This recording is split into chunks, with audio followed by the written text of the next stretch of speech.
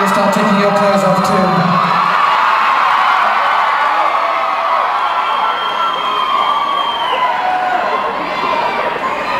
This is the last night of our US tour. We've saved the best till last.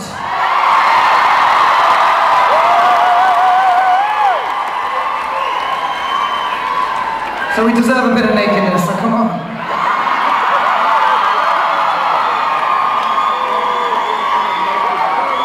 This next song is an up-tempo one. It's one I wrote on a Spanish island where I live called Ibiza, which is a big club in the island. And it's one I didn't know where to go really with my second album, because my first was a bit bigger than I'd ever imagined it to be. And in fact, it kind of made a few unexpected charts along the way. They told me in Britain, they said that You're Beautiful was the #1 wedding song in Britain.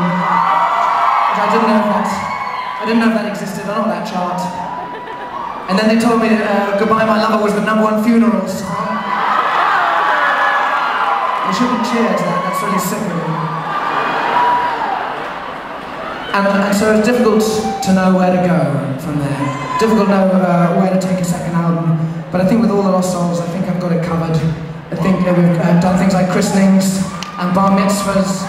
And here, for any of you going through a divorce, this might be useful. It's called I'll Take Everything.